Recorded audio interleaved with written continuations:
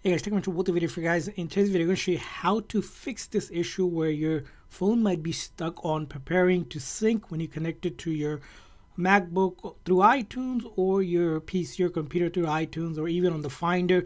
You might get this where it's just stuck and it's not doing anything. There is a workaround that you can do in order to fix this problem. So let's show you how that's done. So if you're getting this preparing to sync and it's just stuck, all you're gonna do is this trick. Now this is gonna work equivalently on a PC, but on a MacBook, and what you'll do is go ahead into your search bar here or the navigation. Basically you're gonna open up Activity Monitor. So go ahead, open up Activity Monitor, and once you open up Activity Monitor, you're gonna look for the processes that are running here. You can see here all the processes that are running are showing up here. And you're going to look for this specific process called MD Crash Report Tool. So it's going to be something like this. I don't have it right now because I fixed it, but I wanted to show it to you guys so you can see that MD Crash Report Tool, right? It's going to be listed here. You're going to look for it. It might be under Finder or it might just be on a separate list. So this is a list in alphabetical order, and there's also MD Report Remote Service. This one I don't think you need to delete,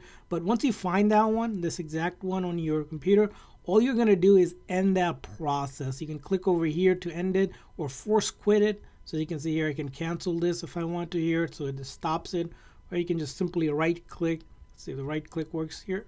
Okay, you can just click on that basically to force stop it, and then unplug your charger again and then plug it back in, and hopefully after you do that it will work for you. And again, if that thing comes up again, you're going to want to do the same thing. Just make sure you force quit that MD Crash Report Tool. Now if you're on a PC, right, it's going to be different because you don't have Activity Monitor.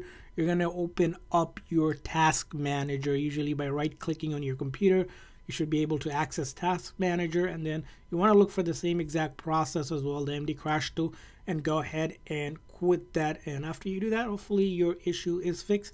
And that's it. I hope this quick little video is helpful. If so, please make sure to like and subscribe button. Thanks for watching, guys. See you guys next time.